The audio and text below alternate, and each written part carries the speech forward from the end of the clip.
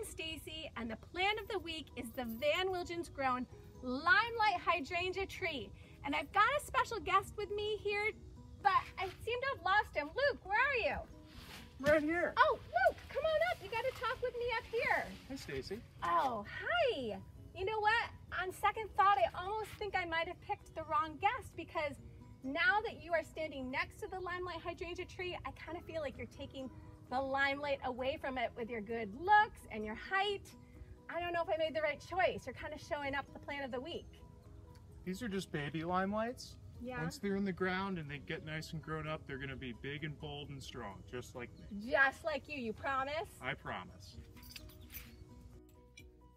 Oh, all right, Luke. You weren't kidding. This Limelight Hydrangea tree is stunning in the landscape. Luke, I might even venture to say that it might even be as beautiful as you. I'm sorry.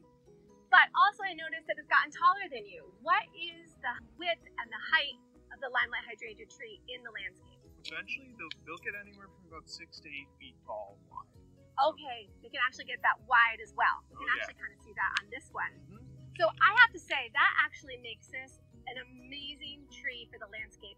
Because when you say there are so few trees that stay this small, about 8 feet maximum, height and width, but also get an abundance of bloom, this makes it a really special tree. Also, Luke, I'm looking at it and it is loaded with blooms. There are so many, and they're this gorgeous kind of white citrusy tone right now. Do the colors change as we go through the season?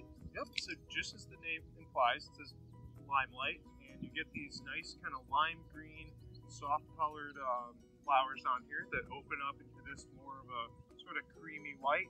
And then even later on, when you get into the fall, they start fading out to like a pink color, almost burgundy. Oh, so that's perfect for the fall time. We get this nice kind of pinkish burgundy tones, autumnal colors, which looks perfect in the landscape for that time of the year. Also, I noticed that some of these blooms seem to get a little heavy and are pulling some of these branches down. Is it okay to cut off a few and enjoy them in the summer months? Is that all right to do? Yeah, absolutely. You can completely take any blooms you want off, and they're really good for cut flowers too, drying. So it's kind of a double whammy. You get a nice landscape flower and one that you can bring inside and kind of enjoy. Right, so it'll look great in a vase. You can dry them. You can make wreaths out of the dried flowers. Perfect for that. But we can prune a few off selectively. We know that this tree blooms all the way from summer all the way into the fall, which is an awesome another perk about the Limelight Hydrangea tree. But also, is this the main time to actually do its real pruning, or when do we prune the Limelight Hydrangea tree? You're really going to want to prune a limelight or any panicle hydrangea like these are in kind of the late fall or early spring, because they're going to bloom on the new growth. Oh, okay. And if you really want to try and control the size, you can take about 1/3 of the plant off, but I wouldn't really go any farther than that. All right, so wait, enjoy the flowers this season, get all the way to early spring, and if we want to, we could cut 1/3 of the shrub just to shape it, to give it shape, and it'll still bloom like crazy next season. Exactly.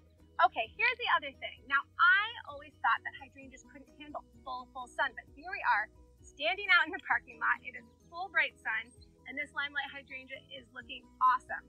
What are the sun requirements for this? They love full sun, Awesome.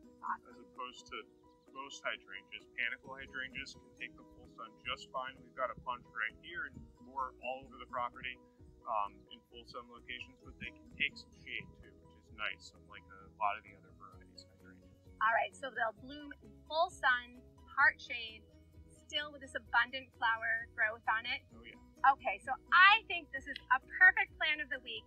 Limelight Hydrangea tree, Van Wilgen's grown. So stunning in the landscape. I think, bringing Luke on, thank you so much. The Limelight Hydrangea tree kind of met its match with you in beauty and strength and vigor. Thanks a bunch. See you next time.